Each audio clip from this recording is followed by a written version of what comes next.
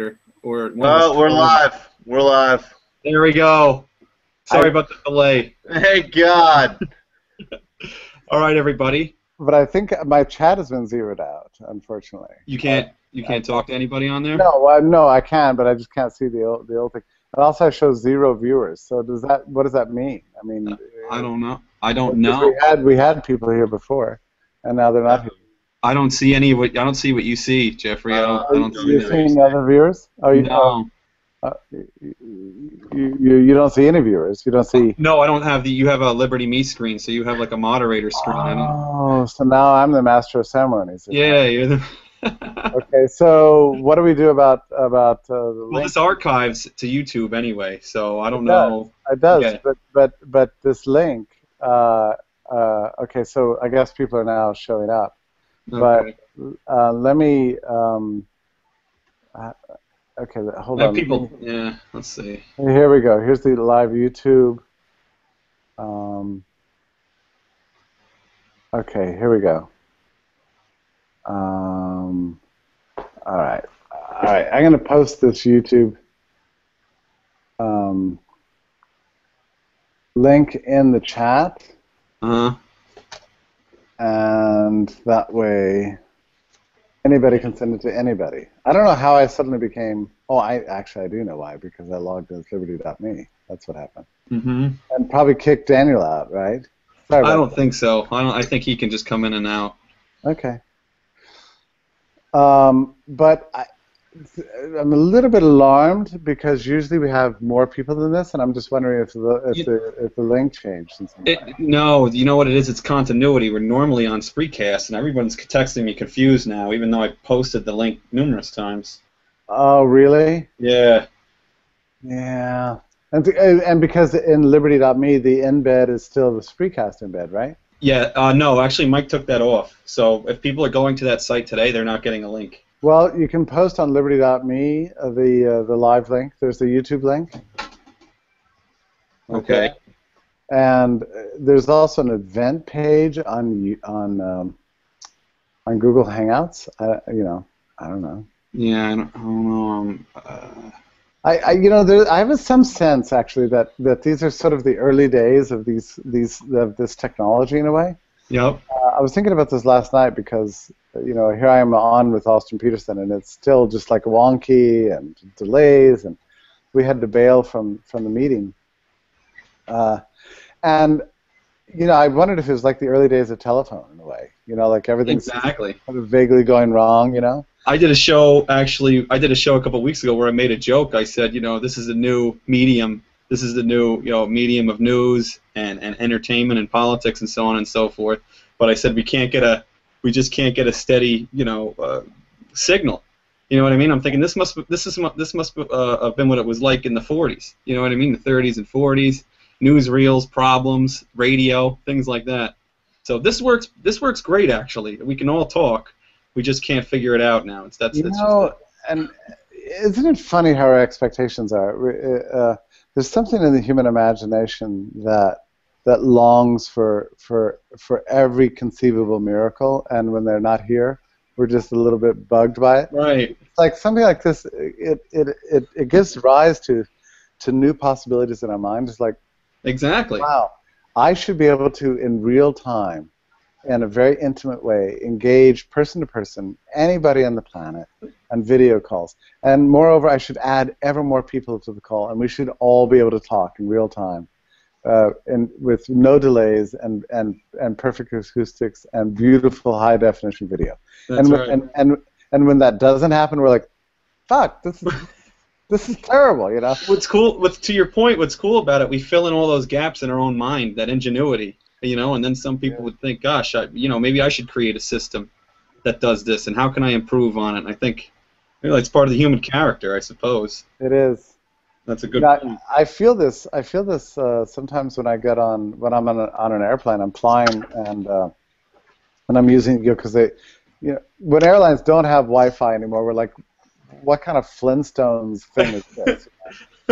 And so when you do get on Wi-Fi, and then I'll sometimes get Skype calls, Skype video calls from multiple people, and I'll try to answer them, and I can't do it, and they're like annoyed, like, what the hell's wrong? And I'm like, Right. I don't know. I mean, this is bad. Right.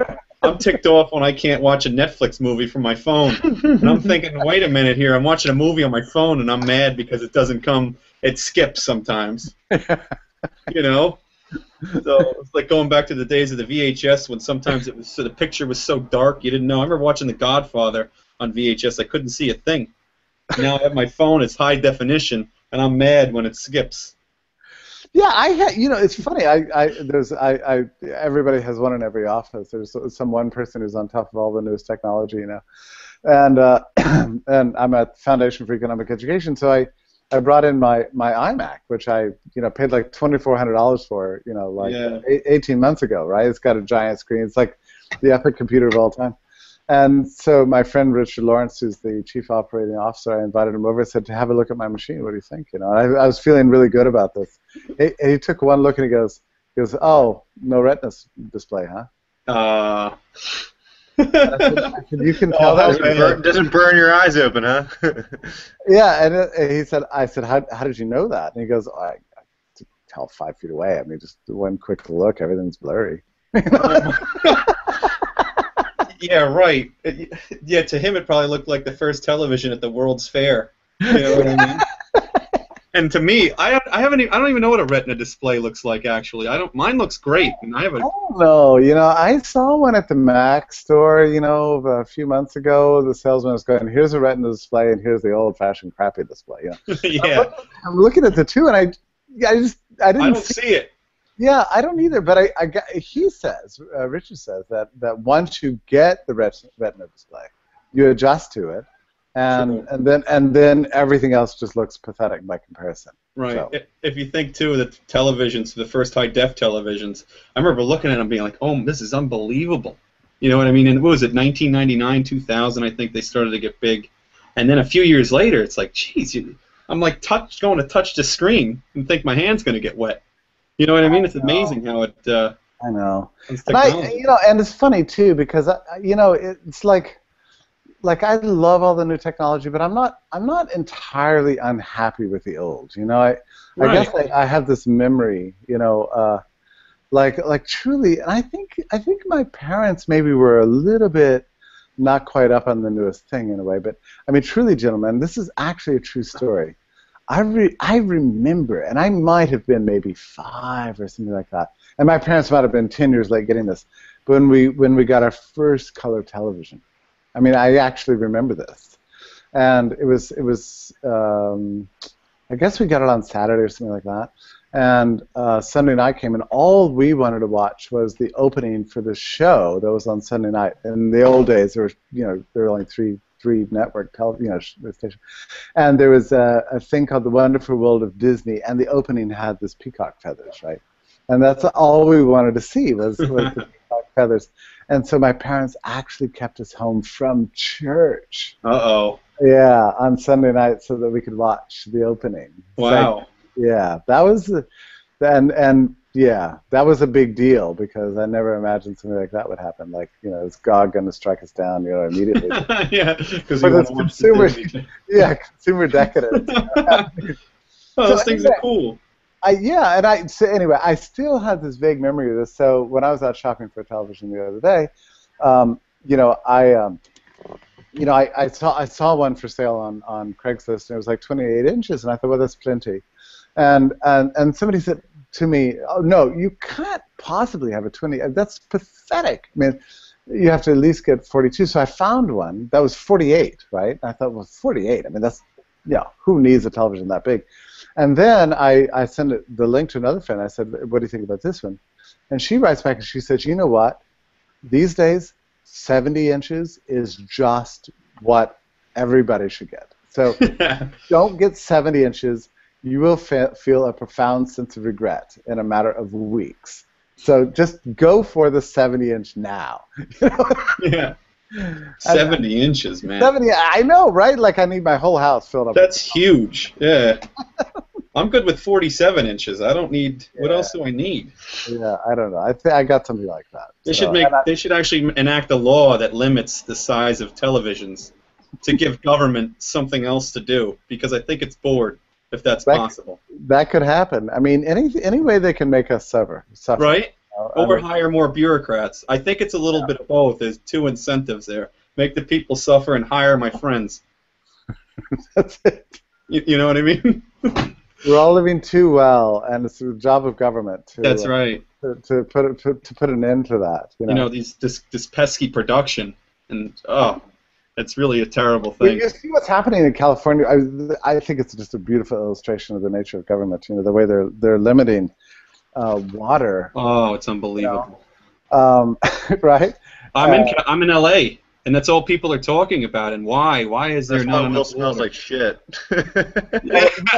I think I had the camera on me, like, entirely just now. That happens if you're talking, it'll go all on you. If I talk, it'll go all on me. I know, but I think I had the video switched I see. permanently on me. So I'm That's sorry. all right. If Grant could do that, he would probably do the same thing, but keep it like that and act like he didn't notice. Because Grant is a noted narcissist. Oh, complete narcissist. But no, that's an interesting point you bring up with the water, and I think it was at the Libertarian Republic. I don't remember. I saw a little quip about Milton Friedman saying if you put the government in charge of the desert, they'll have a shortage of sand in 5 years. Yeah. You know, and it's the same thing with the water in California. You have them in charge of allocating a resource, and we have a shortage here now. And they're surprised. Oh, there's a drought. This is a desert. Okay, that's nothing new. So you're exactly right, Jeffrey. I don't know why people still think that, and no one blames the government for it. If Sam's Club or Costco does something incorrectly, Costco or Sam's or Walmart or but when the government does it, I don't hear anybody getting upset about it. You know what I mean? And I was listening to National Public Radio, and they were reporting on this California situation, and they said, well, the government's really starting to crack down. First it was a recommendation, then it was a law, and now they realize that it's really important to enforce this. So they said, they found the first real violator, the first real, I forget now what the word they used, but it was like scofflaw or something. I mean, they used some this sort of wicked term to describe a person who is watering his lawn. It's probably like a throwback term too to the 7th century. Right.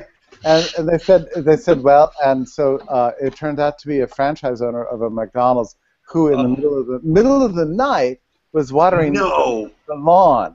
But this was caught on a video camera, and the man was quickly ratted out, and the inhumanity. Yeah, right. So this person was, and so properly fined, dragged down to City Hall, and fined, And it's a big fine. It's not a little fine. It's right. It's over $500, I think, and depending McDonald's they probably hammered.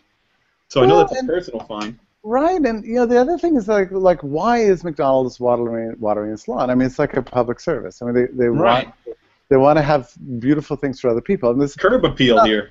Right. This is not like some guy's home, and he's just like in an egotistical, self-indulgent way watering his green grass for whatever reason. Who's going to go to a McDonald's when you see the little yellow stains, or your grass is dying, or your bushes are on? I'm not going to eat in there. Right. You know what I mean? So you know how many people you're harming by creating an incentive not to water or water their shrubs, and then the people it harms that are working inside of it.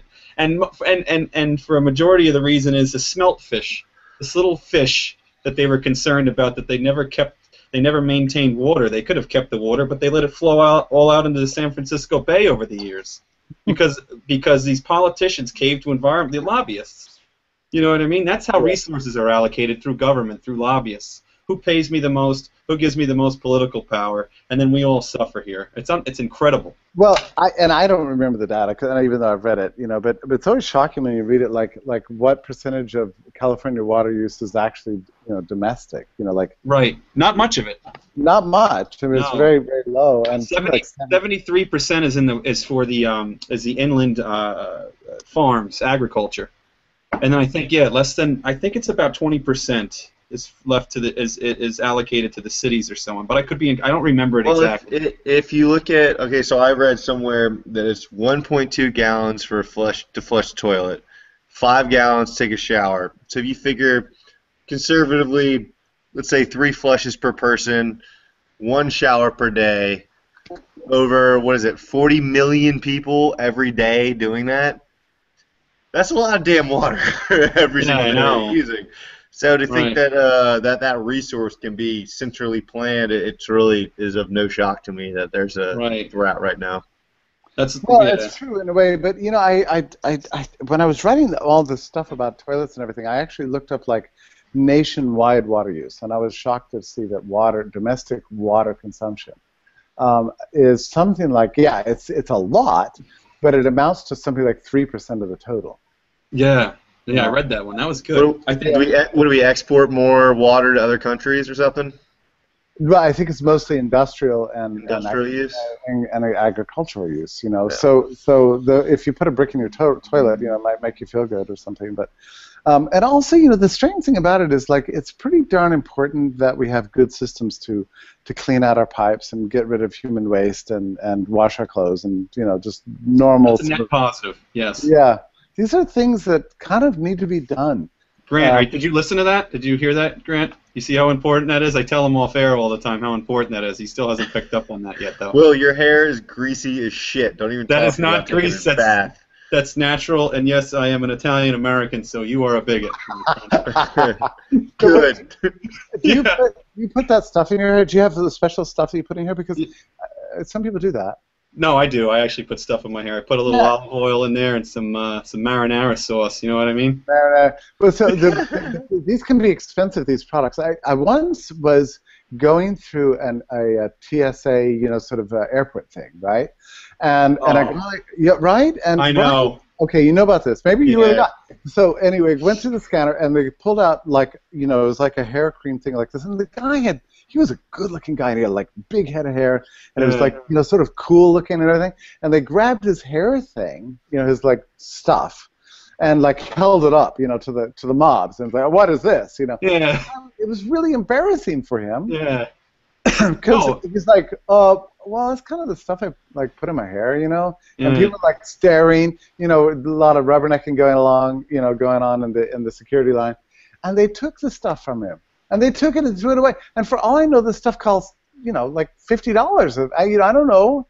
Right. No, my stuff cost. That happened to me. I had just bought a big tub of it, and I forgot to put it in my luggage thing. Will uses pork fat. Yeah, pork fat costs. My thing costs $30. The guy takes it out. I go, "What are you doing?" He goes, "You can't take this on the airplane." And I'm like, "What am I gonna do?" Bomb. Put it in the trash can, right? Yeah, I go. I know my gel's pretty rough stuff, but it's not gonna take an airplane down.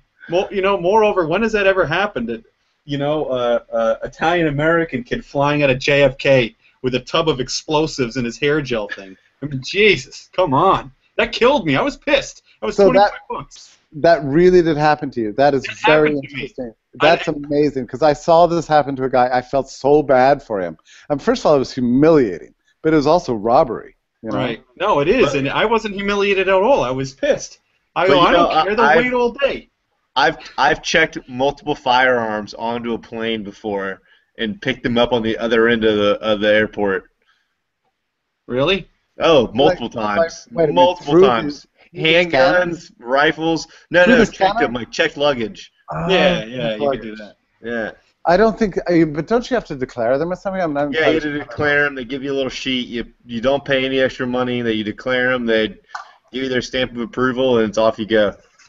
That's cool. But it's the TSA that's, you know, just so absurd. You know. Every time they bother me too. I don't understand what it is about me.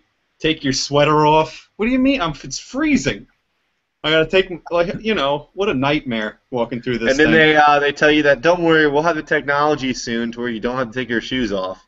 Well, good, good, finally. It's only been a few years. I will be taking my shoes off forever. I know this because I have the shoes that I wear. I have steel in the what do you call it? You know, steel toe. Not in the toe, but in the shank. You know. Yeah. Because they're Alden shoes, and I just know that.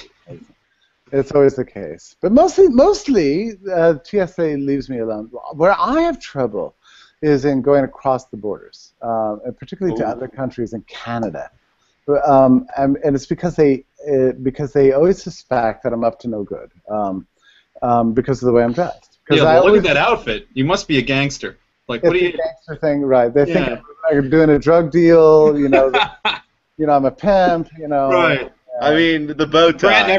Grant never has that problem. No one ever mistakes Grant for a pimp. I'll tell you that. Drug dealer, on the other hand. Yeah, all the time.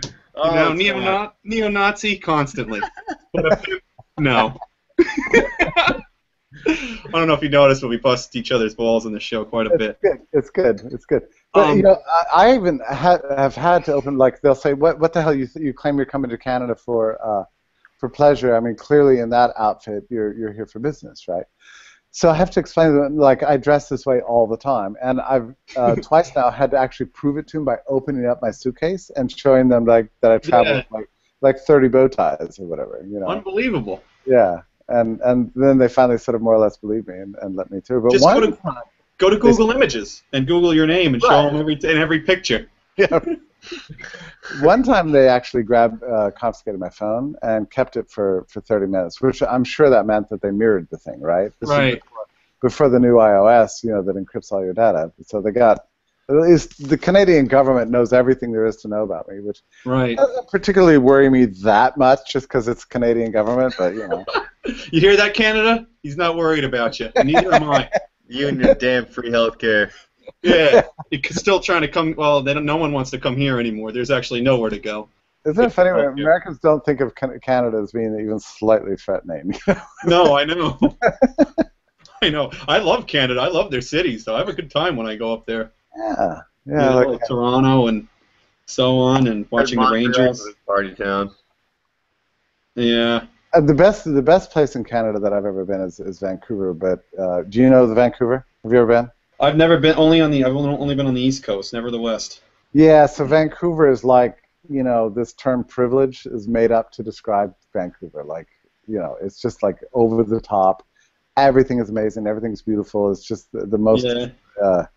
I just can't. It's just like inconceivably amazing. I hear a lot about the women there all the time. My buddies are going, "We got to go to Vancouver." I hear everything's really nice, so that's what I hear. And I say, I'd rather go to Manhattan. I think that's better for me anyway. I'm from there and I know it. And I know there's, you know. The women of Vancouver are famous, huh? Yeah. That's what I hear. Yeah, I find that hard to believe too. But maybe so hookers are famous. That's a big surprise there. I hear they have a great red light district. Grant told me that via text just now. Couple times. I hope your mom's not watching, Grant, because everything I said about you is true. So. But I've been there twice, or 3 times, or something like that. Yeah, 3 times. But for me personally, one of the reasons I don't like to go there is it's like a full day of travel, right? So it's like 5 or 6 or I don't know 7 hours or something, and it's just dreadful. And then you get a time change coming back. Mm-hmm. So you leave early in the morning and like you arrive at your home like late at night. You know, so it's just exhausting. Is anybody watching us yet, or are we? No, we got a lot of viewers. We do. I wanted to go into this. So you know what? And let me give introductions first. Okay. Let me introduce Grant. I know we've been talking, but let me get into Grant here, who writes at who runs the Modern Libertarian. You see how I got it now, Grant?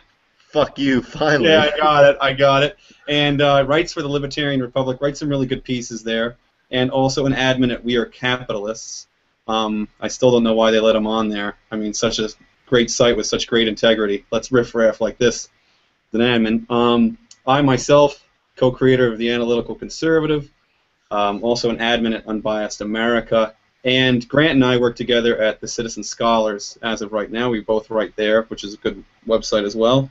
And with us tonight, kind enough to lend us his time, who has a very busy schedule hanging out in Canada, in Vancouver, and getting stuck there on the border, is Jeffrey Tucker, CLO at Liberty Me. You've probably seen him speak wherever it is that you live at. Certainly Yallers know all about Jeffrey Tucker, and people who follow Liberty Me. His pieces are excellent, and that's what I want to get into is your piece on Hillary Clinton and the election. I want to start there. I think people are really interested in that. You had a good piece on that, and it was. I think your premise was generally identity politics, and this ticks me off the most. You said it in your piece. You said that Barack Obama's campaign and Hillary Clinton's campaign are going to be the exact same thing. The only difference really is identity politics. Can you elaborate on that a little bit? Yeah, well, I mean, you said it, right? I mean, like, it's really a bit for me. It's offensive because, you know, Black Americans struggled for so long for just to be treated as full right citizens. You know, we got slavery, then we got the draft, and then Jim Crow and the whole rise of the regulatory state, and labor regulations systematically beating people back, eugenics, on racial grounds, right? And so the struggle continued and continued and continued, and like very recently, in a brief moment, we have, you know, some semblance of full rights for Black Americans. And then the whole movement gets like poured into this political centralism. It's like a funnel. It's like, okay, if you really, really think that the full liberation of Black Americans is something you favor, vote for this guy. Right. And then we'll see the apotheosis. You know. Right. But it's not the apotheosis. It's in fact, if anything, it's at best irrelevant. But in fact, in the Obama's case, I think that actually it's not done any good for Black Americans whatsoever. Right, and it's ironic in a sense too that the state, which subjugates so many people and has subjugated so many people and still does to this day, that they would encourage people. Oh, you want true freedom and liberation? Vote for more government. I don't see. Oh, it's terrible for everybody, but it's just particularly offensive and manipulative when it takes place. You know, designed to just appeal to demographics that can basically lie to people. And this Hillary Clinton case, it's especially offensive because we're talking about half the human race here, right? So like if you look at, you know, whatever 8,000 years of recorded history, mostly women have been lived in a state of subjugation to men. I mean, that's the way it's always been. Property, they've not been allowed to make contracts. They've never been considered full right citizens. Misogyny has been the defining mark of the whole of human history. You know, we began to crawl out of it at the Enlightenment. Capitalism meant huge advances for women, the right to contract marriages, and the right to say no. You know, for example, and then in the 19th century we get, you know, the right to inherit. And other great advances for women. And I cited in my article the great essay, really book by John Stuart Mill called The Subjection of Women. And it's really a beautiful, what I like to think of as sort of first wave feminism. And I mean, you don't have to call it feminism. All it is recognizing every human being as a human being, right? That's all it was about. So we have this long struggle. And then here you go. You know, the whole movement gets poured into this one woman's campaign to achieve political power, as if that's going to do anything for women as such. In fact, and I argued this in my piece, it's going to do the opposite, because all of her policies are in fact going to be materially evil and damaging to women in the workforce. I agree. Everyone in the workforce. Yeah, everyone. Everyone in the world. And here's the thing, and a lot of their politics and the way they run their campaign is pure balkanization. They separate people based on groups. Identity politics insofar as, oh, you know, it's the patriarchy. Women are equal pay for equal work. It's really like, you know, that everybody's out to get these people. Let's divide everyone. I don't see many people, or certainly Democrats of late, uniting people. You know, and government is inherently divisive too. Right. I mean, like, I don't care if it's white males or black women or you know, it doesn't matter who's running the state. It's going to be divisive. Right. I think leftism, their ideology, it depends on it. Without it, I don't think it lasts really very long, to be honest. You also got into equal pay for equal work, and this is always a great topic. No matter how many times it's explained. Empirical data has shown people can't understand that women make different choices than men in the workplace, and they feel that the only solution thereof is government. Can you elaborate on that a little bit too? Yeah, so that's an extremely important topic. I mean, to me, the critical issue is whether passing laws are going to improve the plight of women in the workforce today or not. And women have a perception that they are not treated fairly, and that they have more barriers to get through than men, and face more obstacles to professional success than men. And I'm not prepared to argue against that. I mean, in fact, I'm fully happy to concede that. The question is whether or not this equal pay laws are actually going to do anything to fix that problem. Right. And I think it's absolutely the case that they'll not only not fix the problem, they'll make it vastly worse. And if I can just explain this really, you have to kind of think about the way the workplace works, right? So in the first place, you're basically putting government in charge of the pay of everyone under a law of equal pay for equal work. I mean, so suddenly government has a veto position over what everybody's paid, men and women both. I mean, which is already we've got a problem, because that's basically socialism. Okay, that's like central planning, and if you know government well, they don't make very good decisions about that. But I mean, leaving that aside, notice that the way the laws work is equal pay for equal work. So if you've got a woman and you don't want to pay her a gigantic salary equal to some man, the way to deal with it is just to not give her equal work. In other words, you bump her down the corporate ladder a step so that she does get equal pay for equal work. But the point is that you deny her like more serious work and a more advanced stage in the firm. So as long as you can kind of keep women on a lower level within the corporate hierarchy, then you can comply with the law. So what the law actually does is disincentivize advancement. Absolutely. Yeah, and the other thing is this. If you know how firms work, like you get promotions through a firm, but they don't always come with pay advances. Sometimes the pay is the promotion itself. So let's say you're earning 150K as a executive, something or other, and you want to be promoted to vice president.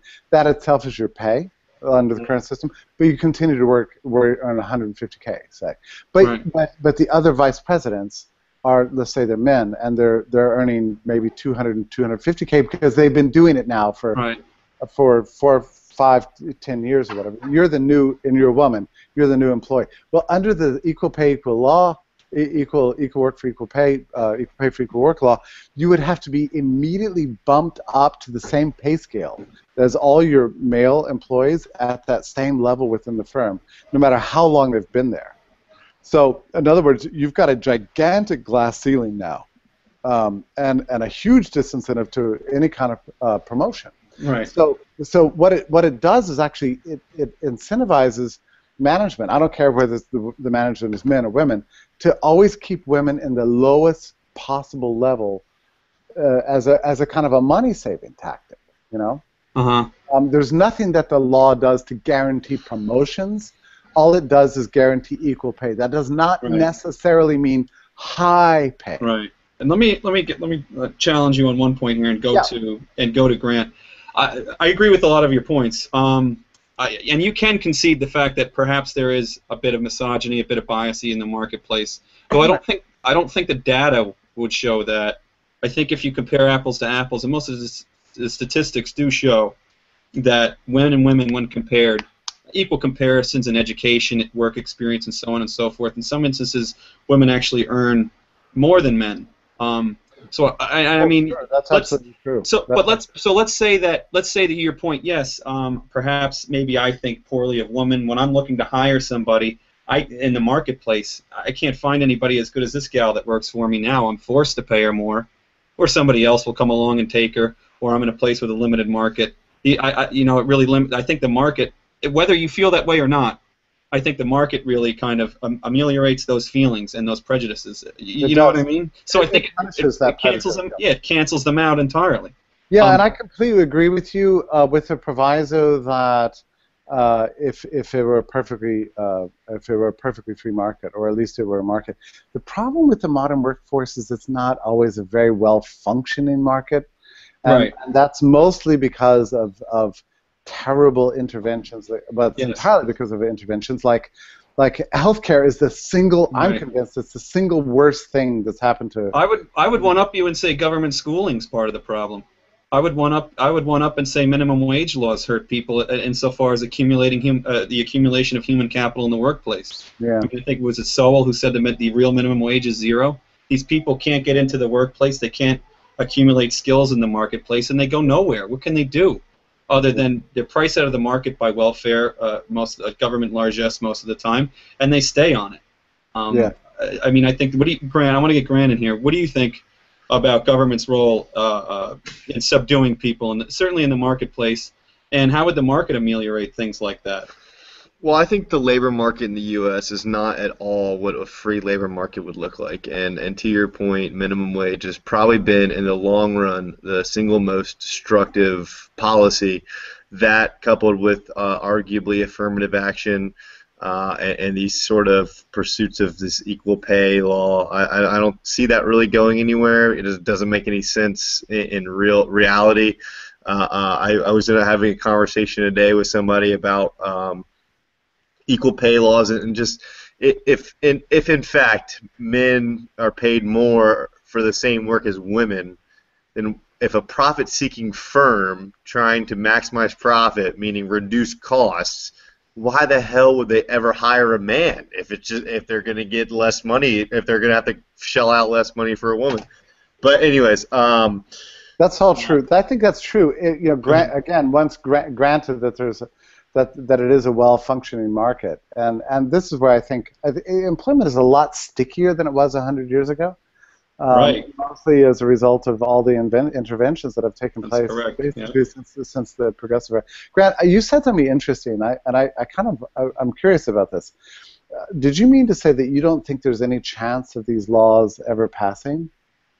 Equal pay laws? Yeah. Yeah, no, I don't see an equal pay law unless it's shoved through a fully Democrat Congress. I don't really see an equal pay law, at least not at the federal level. State level, I mean, I'm sure there. I don't know if. I hope you're right. Off cuff. I hope you're right. Off cuff. I don't know if any states have actually passed equal pay. I know that federal contractors have to abide by equal pay. Executive order. That was an executive order, but I don't know if like a federal outright equal pay law would ever actually. But affirmative action passed, but that was in kind of a haste of civil rights conundrums and just sort of back and forths and knee-jerk reactions. But again, there you see another instance where the government tries to intervene in the labor market to solve racial disparities. And I don't know who said it exactly, but the political solution is always a short-term solution. It's always, oh, look what we can fix tomorrow. Yeah. But who cares what's going to happen 5 years from now? Because at that time, said politician is already elected to a higher place or reelected to his own office. So who cares? So I think that's the racial disparity we see today, the gender disparities we see today, everything. Right. Well, I'd like to think you're right, and probably like 2 years ago I would have probably agreed with you. There's no chance of this.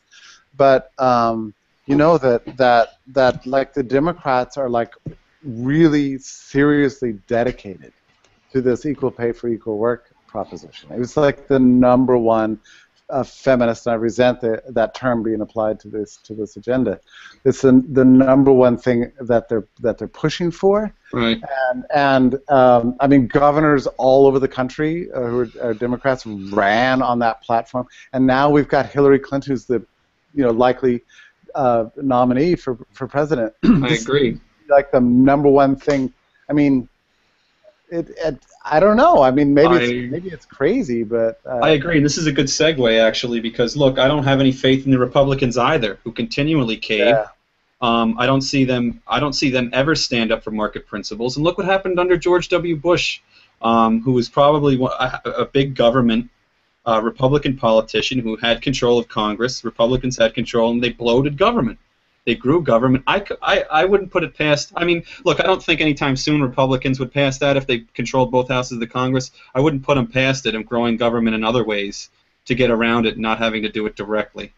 The spending was. I don't have really any faith in either party. I wish I did, and people always excoriate me for this, but I don't have faith in the Republicans in protecting the market. George W. Bush, I think his famous line was, "I have to violate the free market in order to save it." I mean, yeah, that's what he said. This is insanity. I just can't believe there's parties that this is the party of liberty. That's nonsense. And here's another and here's a good segue into a Hillary Clinton, or what's the difference, Jeffrey, between Hillary Clinton or if Jeb Bush is elected? He's another corporatist. Look at the donors. He's getting these big corporatist donors.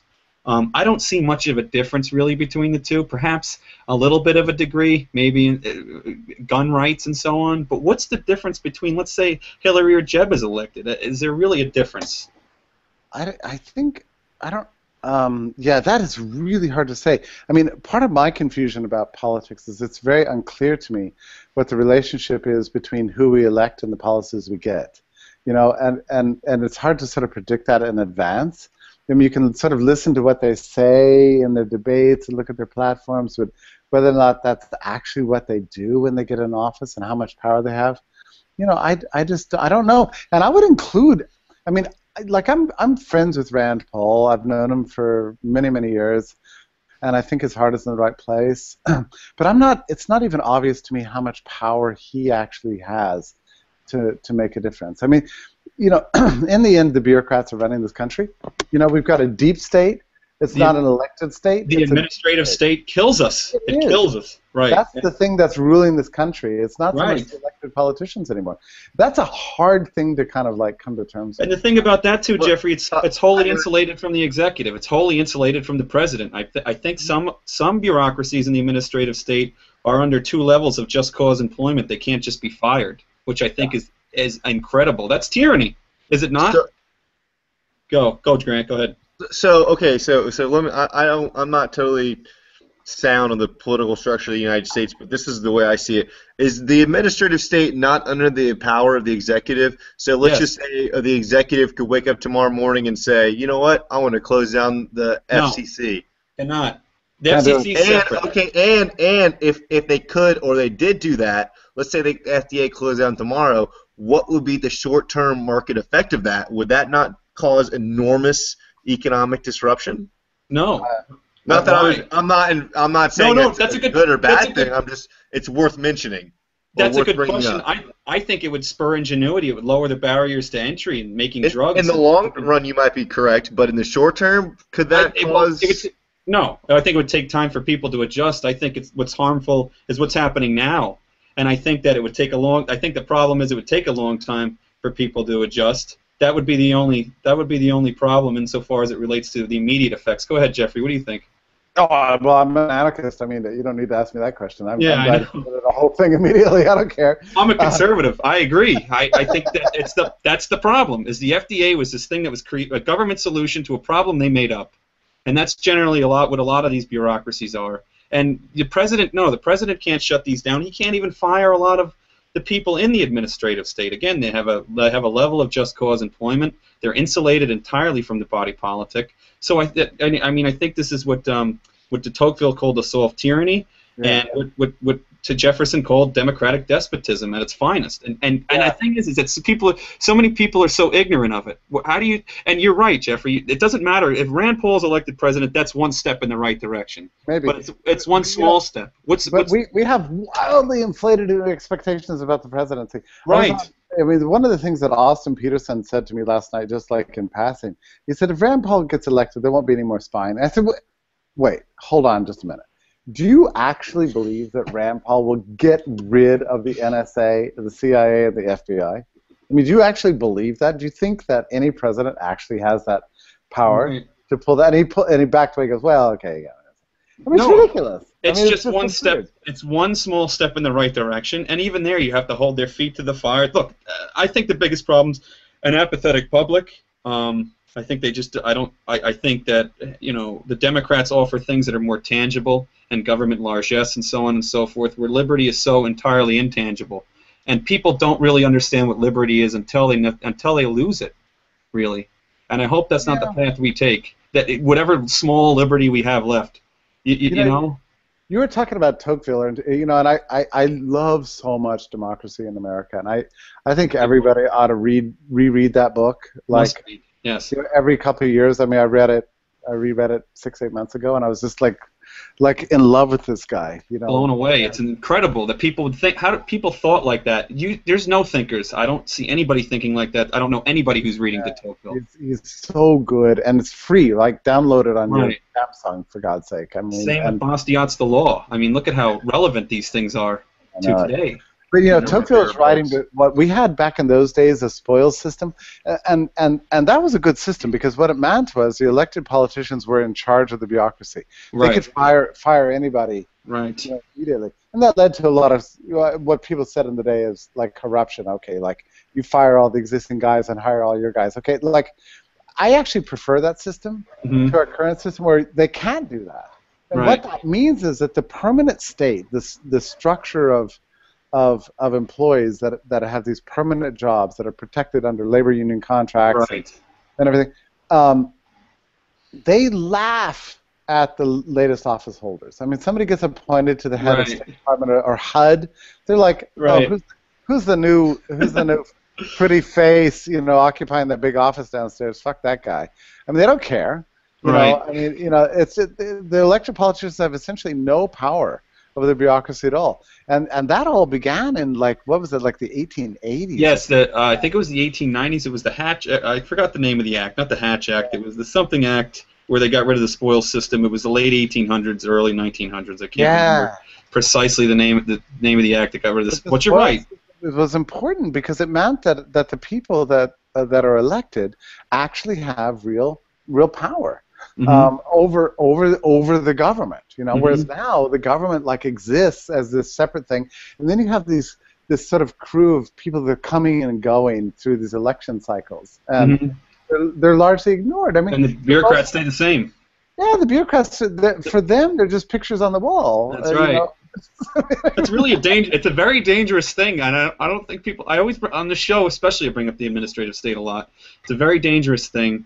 And not enough people talk. People will complain all the time about bureaucrats, but I never see anybody take an active stance about doing something about it. I don't see politicians pitching it as something to run against. So I really don't. And you see Congress delegating all this power. The judiciary's taking so much power. Well, that's the thing. They don't really want the elected politicians don't want the power, and they don't want the responsibility. Right.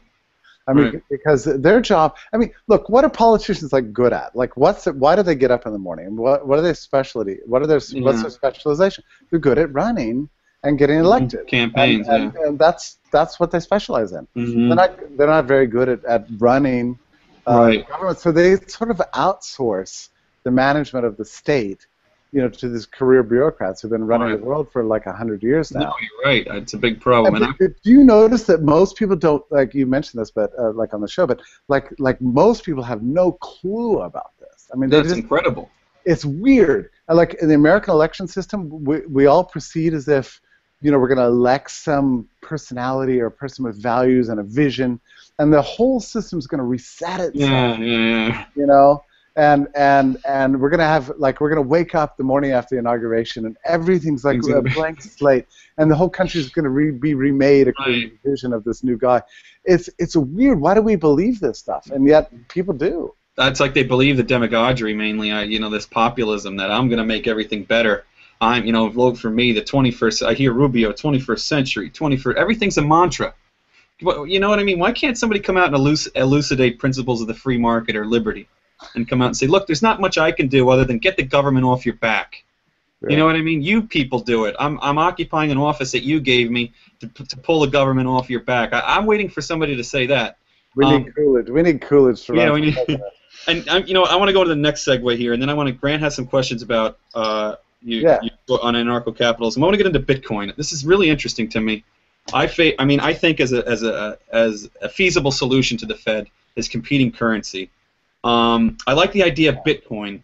I want to know more about it. And my first important question is how is the quantity regulated? I heard something that there's a program that limits the amount of Bitcoin to only 21 million Bitcoins and no more can be made.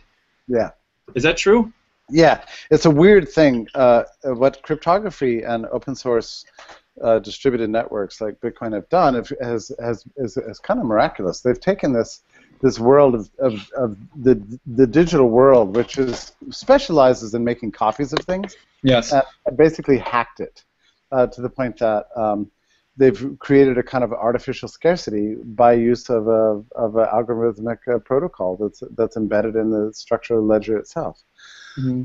So there's only a certain number of Bitcoin that can be created at any one time, and I think right now it's about 50 every 10 minutes or something like that. Okay. So about half the rate of creation as it was, when it first opened. Is there any truth to that? There's a set limit that I could have sworn I heard that there's an absolute set limit that no more can be made. Yeah, that's true. That's the way Satoshi set it up. He fashioned the whole thing as a kind of a digital gold standard, where you imagine a certain amount of gold in the world. Now, not all cryptocurrencies are set that way. I think Dogecoin has an infinite inflation rate, and so does several other coins. They have a like unto infinity. But even then, it doesn't mean that. So it's interesting to me because I would, as an old-time gold standard advocate, thought that the Bitcoin protocol would be the best one. So you have an upward limit and it stops. Right. But I think ultimately we have to let the market decide. I agree. Yeah. Yeah. I mean, I don't. But what matters is that however much new currency is created is open source, and everybody knows what's going on all the time. Right. There's no secrets. Like, you think about the difference between the Bitcoin protocol and the Federal Reserve. I mean, the Federal Reserve can't even count the number of dollars that are out there. They keep manufacturing new theories. There's in 1, 2, 3, 4, 5, and MZM and MZM adjusted for this and that. Like, nobody knows how many dollars there are. Right. But we always know exactly what are the estimates? $1.1 trillion. I think I saw last was 2010 or something with the numbers. There's got to be more than that. I don't know. It's way more than that. And how much exists how much money exists digitally? Really? Yeah, 99% of it. Yeah, I know. How much is that at this point? God only. Nobody even knows, and there's arguments endlessly about what is money and what isn't money. In the age of fiat money, there's no way to distinguish between money and money substitutes. Right. I mean, you think about like the 19th century. Money was considered to be gold or silver, and then anything that was paper was a money substitute. It was something you turn in order to get money, and then you had debt instruments, which were a promise to pay. Right, so it's very clean. Right. But ever since two great things happened, right? The elimination of money, which was the gold standard, and the age of fiat money, which is basically turning money substitutes into money. And then you had financial deregulation in the early 1980s, and then the whole system just blew up, and now nobody even knows anymore.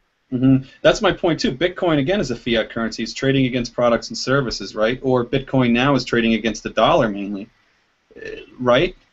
Bitcoin trades against every currency in the world, and that's one of the things that's really cool about it, is that it really is a global currency. Okay. And that's amazing. It knows no nation state, just because. I mean, in fact, we don't even know what country it originated in. It could have been the United States. It doesn't even matter. It's borderless, essentially. So do you think the cryptocurrencies, insofar as they're competing currencies, limit the transaction costs? What Friedman and Hayek got into a debate over was network effects. Transaction costs, how large of a network is going to be using said currency. Do you think, I mean, I see people now with their phone walking into a Starbucks and, hitting Apple yeah. Pay? So do you think like that would mitigate the cost of, as was a problem 30, 40 years ago, of network effects with competing cryptocurrencies? Well, Do you see what I mean? any new innovation, I don't care if it's in money or video players or large screen televisions or computers or shoes or anything, the new product can't just be a little bit better. It's got to be a lot better, in order to get people to switch, or at least to try it out. Right. And so there's a big debate about that within this whole community of cryptocurrency. Is are the network effects so strong in prevailing national currencies that cryptocurrency doesn't stand a chance, or does cryptocurrency, because of its very low transactions cost, security? Right. Today on the phone, I found out my credit card company called and said that somebody stole my credit card number. Right, and they're using it in Florida. I'm not in Florida. They're using it in Florida. I mean, this can't happen with Bitcoin. Right? So the elimination of the fraud risk, there's a lot of advantages. Whether it's enough under prevailing conditions to cause the switch, it's hard to say. Well, that's the beauty of the market. Something else comes out that fills those gaps in a competing currency. Do you know what I mean? Can you imagine under a dollar crisis what would happen? I mean, that's what I'm interested in. Right, that's true, When the next 2008 comes along, how much of a boost is crypto going to get under those conditions? It's going to be interesting to watch. I mean, is Bitcoin the new safe haven? Is it the new gold? I tend to think that it's a strong competitor in any case. Do you think it's a strong competitor to gold, something as tangible as gold? Yeah, I do. I think it might be the new gold. Yeah. Okay. Grant, do you have any questions on Bitcoin? I know you were curious too. Yeah, my question on Bitcoin is, how is its value established? Is it intrinsic in the sense, or no, nothing really has intrinsic value, but is the value established? What is the source of the value? I mean, it's a good question, right? I I mean, like, where the hell does money with this digital money get its value? Because it doesn't even really exist in a tangible form. It took me like a couple of years to figure this out, and I finally realized the source of it is the payment network itself. It's the blockchain, which allows. It's a beautiful technology. It's a ledger that exists, on an open source distributed network that allows you to commodify, title, and bundle up any information bits and port them through the network peer-to-peer in a way that's non-forgeable, non-reproducible, and essentially immortal. So you're buying security, essentially. Right, but you're buying a technology. Right. And but which the is more dollar, secure. historically, the dollar. If you're gold, I assume I assume you're a gold standard guy. So if the dollar is at the gold standard, that means your dollar bill is backed by the value of gold. Well, what is Bitcoin backed by? And I'm not saying it has no value. It's backed by the blockchain. Right. I mean, it's it's blocked by numbers in space or numbers in the cyber world. It's backed by the service. That's a communication technology that allows you to commodify information bits and port them on a geographically non-contiguous basis. I mean, it allows you to transfer value peer-to-peer from one person to any other person in the world instantly and almost at zero. The value is in the service itself. So it's strictly reputational value, basically. A service. The value traces to its capacity to do this thing that previously we hadn't been able to do. Right. It fills the gaps of where the problem of money, of tangible money. It's what it does is people will use it because it's easier to transfer from one person's wallet to another. It kind of fills those gaps in transfer costs and so on. And Grant, I mean, just to kind of look, these are complicated issues, right? And it took me a long time to think this through. But if you look at the history of Bitcoin, it came out in early January of 2009, and for fully 10 months, it has zero value whatsoever. So it started, like this. It was completely worthless. So what was happening over those 10 months that caused it to obtain value? What was happening is that people were banging on the network and trying it out and trying to see if it actually did work. If the communications technology of the blockchain itself did accomplish its goals to overcome what mathematicians call the Byzantine generals problem. And it did work. It's the first technology in history that we've ever had that accomplishes this weird thing of being able to port non-forgeable information commodities peer-to-peer anywhere in the world over a single network instantly at zero cost. So, and that's not just useful for money, but it's useful for all kinds of contracting. Any kind of business dealings you want to do with another person, you can do through the blockchain, and the blockchain was that kind of innovation, even aside from Bitcoin, right? It just so happens that Bitcoin is the thing that makes transactions on the blockchain realizable, but it's the blockchain itself that's the source of the value. And I know that sounds a little bit abstract, but I'm just that's the answer to the question you're asking, which is a totally valid question. It's an important one from the point of view of the Austrian school. Yeah, it's kind of always struck me as more of a fad currency, and I see the idea of where the value comes from, and maybe that will hold up in the short term, as we've seen firms like Overstock now accepts it. But as far as is it sustainable, I don't think I'm totally sold on that yet. But I love the idea of competing currencies. Well, totally. but from Bitcoin specifically, I'm not totally sold yet. I kind of get that, and there's anybody who tells you that they're sure is not telling the truth. I mean, because the blockchain technology itself is an open source technology, and every cryptocurrency, and there are now tens of thousands of them, each use a separate blockchain. But there are many technologies that can use the blockchain, and many different currencies that can use the blockchain. Anything that can use this ledger.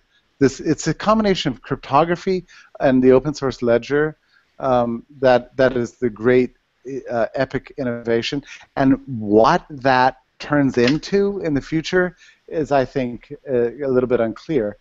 But I was just writing an article today that the age of the point at which we're incredulous about the possibility of a digital money, I think, is already past us. Right. We now know that something like this is possible, and that's kind of epic. I like Bitcoin. I mean, yeah. Do I see problems too? I mean, but I think it's a great idea, and I think competing currencies is certainly the answer to the Federal Reserve. Well, who can freaking believe this? I mean, I totally Exactly. get, like, everybody's like, what the hell? You're going to make up a money on the internet, and the world's going to accept it. How's that going to happen? Right. And when I first encountered Bitcoin, that was exactly my reaction. I was like, whoever's promoting this crap is either a fool or Right. a con artist.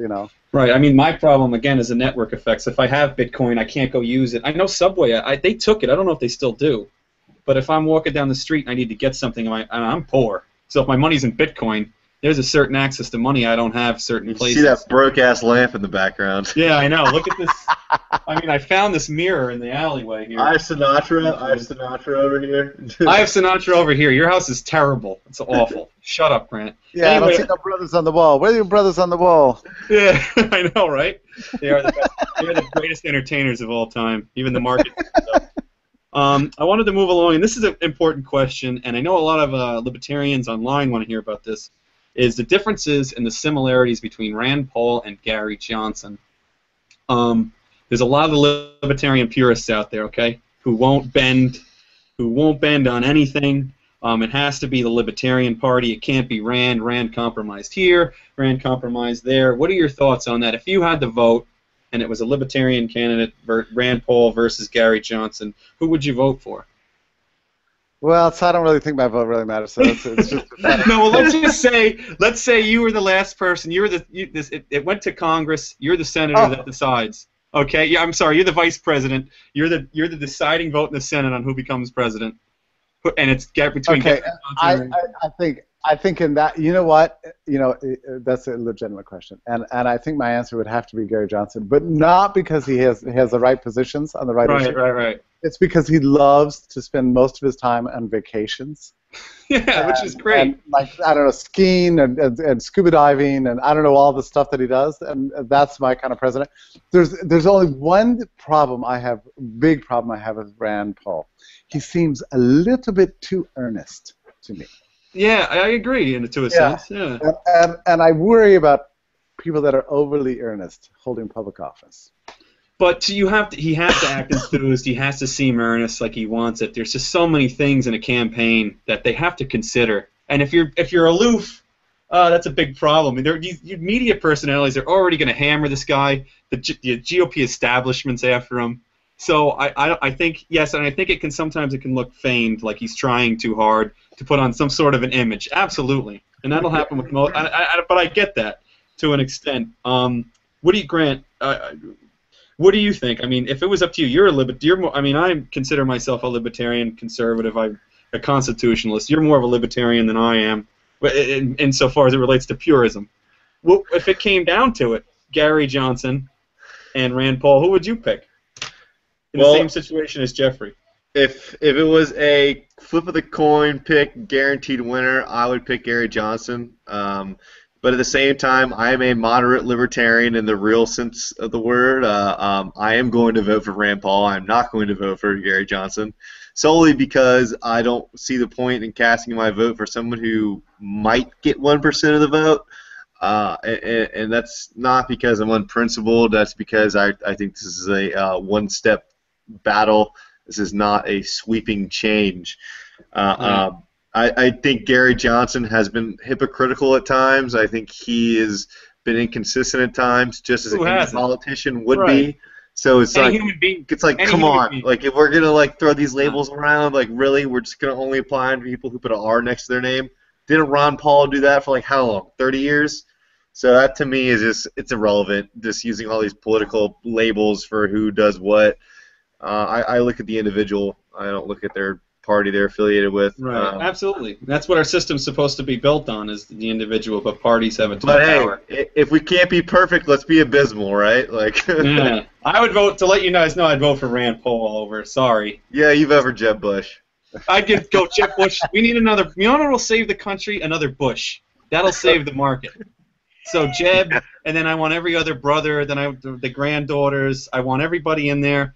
And that's, I think, the answer to the to saving the country. I mean, if you wanted to be, but if you wanted to be a real cynic, if you wanted to be a real cynic about politics, you could make an argument like Hillary would be the best president because she'd have immediately arrive in an office with like half the country totally dedicated to making it impossible for her to do anything. Right. The most hated president in No, that's a good point. That is a good point. And she might, like her husband, be very good at triangulating. You know, he was always kind of moving right as a way of kind of buying off his critics. And so he got welfare reform. He repealed the 55-mile speed limit. You know, I mean, he did some good things. He more or less balanced the budget because there was an economic boom and lots of revenue coming in. But I mean, it wasn't the worst president ever, actually. Right. You know, no, he wasn't. He was. I mean, it was built off of really the market policies that happened in the '80s, and it was kind of streaming along. And here's a guy, Clinton, that said, "Oh, the era of big government's over," and now his wife's coming in there, and she's going to. I mean, George W. Bush really started the era of big government again. I mean, I don't know how many people know that, but this guy exploded deficits. It's incredible. Medicare Part D. What was the other one that won the education one with this pithy name? No Child Left Behind. Yeah. Are you kidding me? I mean, I don't. I'm going to talk. I'm going to get too angry. We need to move on. That's right.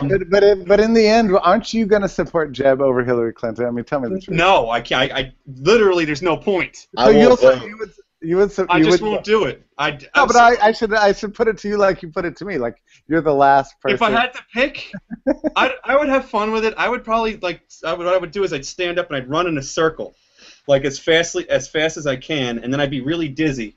And then I would just point in one direction, or try to point in one direction, and that would be who the president was. Because at that point, that's all you're really doing. I mean, I don't... That's how he does it already anyways. The corporatists would run the country at that point. Whoever, lobbyists, the Chamber of Commerce, that's another corporatist. You know what causes Republicans to come around to the nominee, no matter who it is in the end, is the fear of the Supreme Court. I mean, that's always the thing. True. That drives Republicans in the end. And that's such a shame that all that the Supreme Court has that much power. Yeah. It influences how people act. Here we are hanging by a thread every time the judges go into their chambers. I know. This is a republic. This is not a republic. And that the Supreme Court is awful. I think you should get rid of it. I don't want to go into it. I really don't. I want to move along to Grant's questions. I hate the Supreme Court. I hate it. Grant, you had questions specific to anarcho-capitalism. Go ahead. Anarchist, I have questions for you. Because like I said, I'm a moderate libertarian. I call my page is the modern libertarian, so moderate, whatever. So I'm fascinated by Rothbard's book, For a New Liberty. It's what really sort of motivated me into the movement. And one place where he really just completely lost me was this idea of a privatized court system, whereas parties could basically settle. I mean, I'm sure you've read the book hundreds of times, but you know the chapter I'm talking about on privatized courts. So how do you see that translating into a state? Because you'd have to have a stateless, borderless society for that to actually function. So how do you see that working? Well, I think I'm not entirely sure what your problem is with the chapter, because I found it very compelling. One of the things is we do have private courts now. In fact, most employment contracts require that you take any disputes to an independent arbiter and not go to the government courts. People try to avoid the government courts as much as possible. We have huge private arbitration in this country. Nobody likes the government courts, and it goes for large corporations and everybody. So we have an extensive private court system as it is. But the one area where I would criticize Murray is I think he was overly attached to a kind of a universalist view of law. Like he thought that there ought to be just sort of one legal standard in the world, and it ought to sort of all trace to sort of libertarian ethics or something like that. I find that really unrealistic. And I far prefer more of a Hayekian style anarchism, where you see real competition over what the law looks like, not just how the courts function. So that the whole system of law and courts and everything is an extension of our values as a community and the market experimentation that finds the best possible system that can exist. And if that sounds utopian, I don't believe it is, because we see this all the time online, right? I mean, like Amazon and Overstock and eBay and Uber, you name the system of commercial endeavor you have online, they've all generated their own systems of commercial engagement through terms of use contracts and norms, commercial norms that have emerged out of their own business enterprise. They find the rules that seem to make most sense for their sector. Right. And I mean, my view of anarchism is you just take that very workable system. It works for all of us every day, Amazon, you name it, iTunes, Chrome, and just expand it to the whole society. So you just throw up the whole system. And it's like, okay, guys, figure out a system that works best for you, and we'll go from there. And that you kind of answered my question, but hold on, Grant. Let me get in here 1 second. Let me get in. I want to challenge him on this point. Yes, in private, like certain contract law, the Coase theorem generally, which states that in lieu of government intervention and high transaction costs, that people, regardless of property rights or and whatever's in a contract, that they would come to a mutually beneficial resolution without government. But let's look at criminal law without subpoena power or any sort of coercion for somebody to be restrained, perhaps during a court case, or a witness to be called to the stand. How would that be rectified, say, in an anarchist state? And I think you kind of answered it insofar as it relates to law in different areas and competing laws, but at the same time that kind of subjectivizes like metaphysical rights, like our axiomatic rights, like life, liberty, and property, to a degree. Not, you know what I mean? Yeah, I do. I mean, I think criminal law poses particular problems for us. I mean, for one thing, because the state has so long monopolized the sector that we don't really have a vision of how would a free society actually deal with things like. Well, let me challenge you there. The mafia in New York monopolized crime and criminal law for quite a while. In the South Bronx, in Harlem, they handled it, I'd say, efficiently. Though I don't know if there was a lot of justice used. I'm not saying that the state is entirely, is all about justice. And that's I've seen it. That's a complicated problem because mostly the mafia, had power due to, politicians, government, and prohibitions, that they gave them power and revenue. If it hadn't been for the illegalization of drugs and liquor and prostitution and gambling, there probably wouldn't have ever been a mafia to begin with. Although again, that's speculation. So those would exist. Those could have existed in an anarchist society as well, using the same. They could. It's like and let me go back to this problem of murder and criminal punishments and stuff in a purely free society. I don't. It's hard for me to know. Like I can't say for sure how things would work. The only thing that really seriously troubles me about the current system is that there's absolutely no experimentation or concern for compensating victims of crimes, or rehabilitation, or making everybody better off. I mean, it's like an utterly cruel system. No rectification. Yeah, it doesn't. Yeah, and it doesn't care about victims. It doesn't care about anything or anybody. It's like everybody's losing in the current system. And I think if you throw open a system like that to the social order, not to state, and say, let's come up with a system that's workable. We at least have a chance to kind of experiment a little bit. Right, and part of the problem is, I'm sorry, Grant, I'll get you in here, but part of the problem is jurisprudence, and certainly in criminal law it's been jurisprudence, is the federal government has taken more power away from states and localities insofar as it relates even to criminal law. I know courts with Miranda rights and so on and so forth. I'm not saying that those are bad, but I'm saying that the way that they have centralized a lot of it into like a federal police state almost, where it's almost unified over all the states, and there aren't competing criminal laws, it's hard to imagine criminal that procedures. Things could be worse, really. I mean, I look at the way private courts now treat people, and there's always a concern for the victims. That's like the number one concern. And then a concern for not being excessively cruel or doing absurd things that don't help the social order. I mean, you go into any courtroom in this country, any county courthouse, and look at the people lined up in criminal court now, and you're like, what the hell are you people? What are you do? What is this judge doing? I mean, he's just out to ruin people's lives. I mean, it's like everybody's being harmed through the system as it currently exists, and I can't believe that in a pure society, a purely free society, we would have systems like that. I assume that courts would work very much like markets for everything else, tennis shoes or computers or software or anything. This the problem would be with coercion. The problem would be to coerce somebody to show up or subpoena power, or to coerce, say, a criminal, somebody who could be perhaps mentally insane. That is a public threat. Is kind of where that kind of loses me. How that would be, those problems would be mitigated in an anarchist society. I don't know. Grant, did you have a point too to that? I think that was okay. So all right. So Go ahead. like to what Will said, subpoena power, being able to force somebody to show up to court. But what I see as is, it's, let's say in an anarchist society, if someone, and I'm just going to say a poor person, not to invoke some sort of a narrative, but someone who cannot afford to purchase the power of the court, let's say, to subpoena somebody for their grievance, how does that social cost fall on everybody else? And I think from an economic standpoint, it's worth mentioning that, let's say, the taxes that we pay to fund the criminal court in that regard are far less than the benefits they provide. Whether or not they operate functionally now is, to me, besides the point. But in a sort of where I see it ideal way, the benefits outweigh the cost. But again, that involves a coercive taxation to fund this, which is against an anarchist society.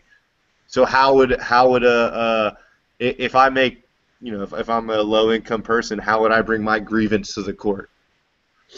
I assume that there'd be a lot of subscription plans, as we see right now in the market for security as it currently exists, and insurance plans too, right? Where so insurance agencies are all about catching perpetrators. I mean, if my house burns down, and it's insured, it's not going to be the police that are going to be looking for the perpetrators. It's going to be the insurance company. Right. They're going to hunt people down. And as far as the subpoena power, I don't know. I mean, that's kind of a tricky subject, and I'm not entirely sure I have an answer to that, except that I will say that markets are really good at isolating and excluding and pulling people out of the stream of life without coercion. I mean, I became very aware of this recently when I just recently moved to Atlanta, and realized that if I hadn't had a decent credit rating, I probably wouldn't be able to have electricity on in my house right now. It's pretty grim. And as for the poor, I think one of the great problems we have in our system right now is most people think that the poor are well taken care of. They're not well taken care of. The state doesn't give a shit about the poor. Yeah, they don't. No, they don't.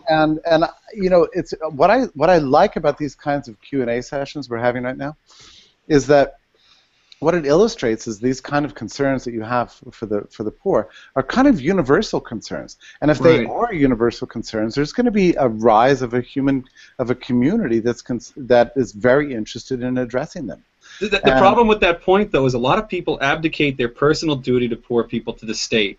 I don't know if they do it because they want the state to grow, or is it they don't want to feel that personal responsibility on themselves. Oh, I pay my taxes. I don't need to donate to this company or donate my time. I can't figure. I know why the politicians do it. Okay, they don't care. They don't give a shit about the poor. They care about their own power and their own self-aggrandizement. But I don't understand why people would say, well, let's help the poor, so let's vote to get those fat cats and take their money. I don't understand that. That's where I'm lost. And you're right about the universal plight of people that care about the poor. But where's it gone wrong? I mean, I think there's other problems in the anarchist society that people confront me with, like what would happen with nuclear weapons, right? Right. But here again, I think if you poll the whole of humanity and say what is one of the biggest problems that exists in the world, people would say, well, nuclear weapons. Those things are freaking evil, right? And I could totally imagine really effective private systems that would emerge that would actually hunt down anybody who's building nuclear weapons and bring about certain forms of massive social isolation and exclusion.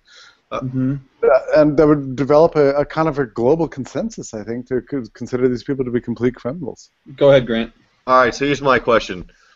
Would people voluntarily pay for services to hunt down other people who have nuclear weapons? Like, do you think that your neighbor your two neighbors would pay voluntarily to find people around the globe who have nuclear weapons with malicious intent?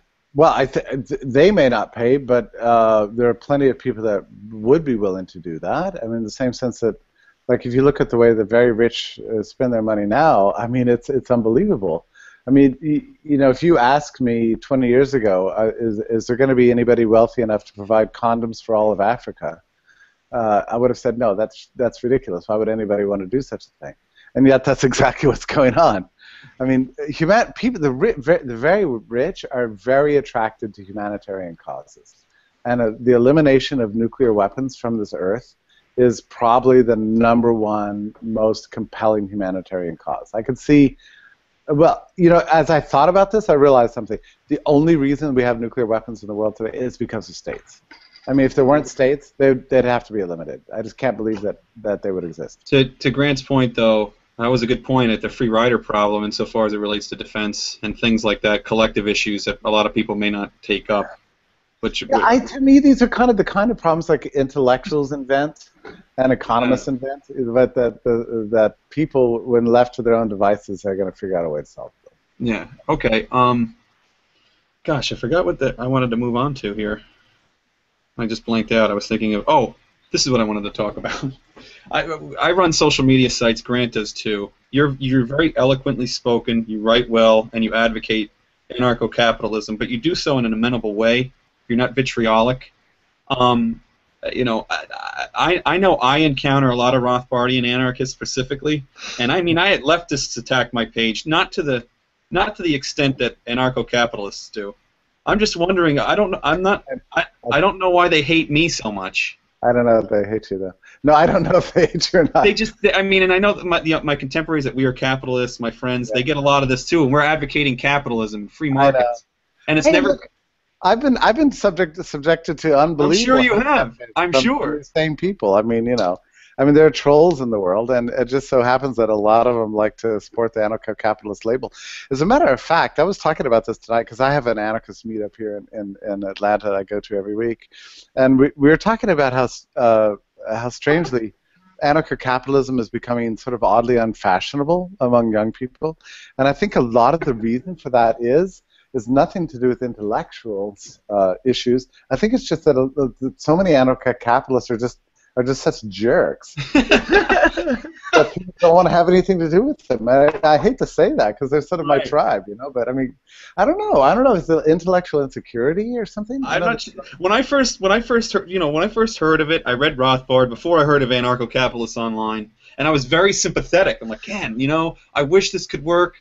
I hate the government sucks, and it was just. Whatever I would post, they would just hammer me, my inbox. If they found my email, if they found, you know what I mean, wherever I was. And it was very persistent.